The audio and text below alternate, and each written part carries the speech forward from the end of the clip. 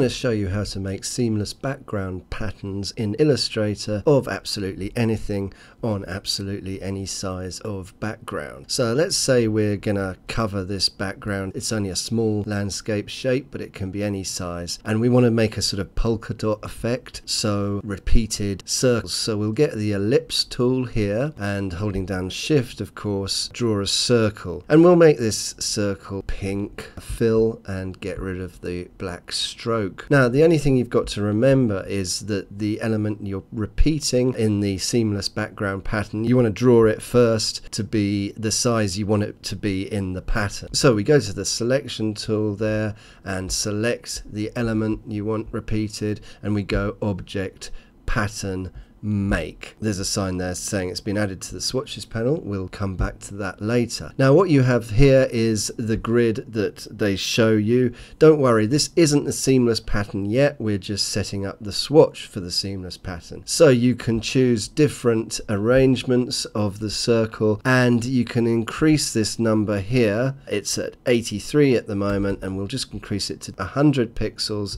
and of course that separates the circles from each other. There are different ways of arranging the circles here in the pattern, and you can play around with the controls here. But the thing to remember is that is just setting up the swatch. You're not actually setting up the pattern. To do that, you press Done here.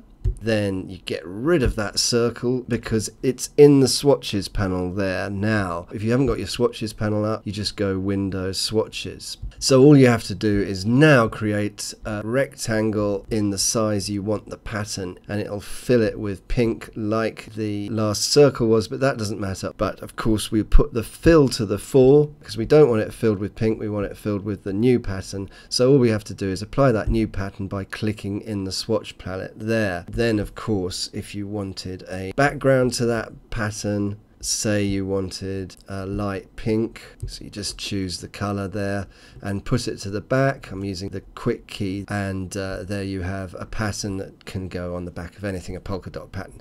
But they can be vector shapes or they can be bitmap images. So I'm going to File, Place, now an image that I want to create a seamless pattern of. So we go File, Place, and I have some watercolor patterns here that I've got from Creative Fabrica, and these are specifically created as a pattern. So what I do with these cannot be repeated with any old image because you'll see the edges of the image. But the one thing to remember is when you're creating a pattern from a bitmap image in Illustrator, it can't be linked. It has to be embedded on the pasteboard. So we'll uncheck that link there, place the image, and again we'll create the image in the size that we want it to repeat in the pattern. There we have it selected with the selection tool, and same again, we just go Object, Pattern, Make, and I'm going to stop that. Of course we don't want to see that every time, and it's done it to the grid where everything is next to each other, which is what we want. And so same again, we've done that. We've got our pattern in our swatches palette, and we know it's that one because it's the latest swatch that's been added to the swatches palette. So we just create another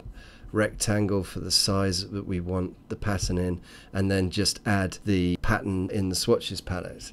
There's much more you can do with patterns, so I want to show you that it can be quite complicated vector images that you can repeat in a pattern. So let's get a snake. Oops, ungroup all of those. This is something I've downloaded from Shutterstock.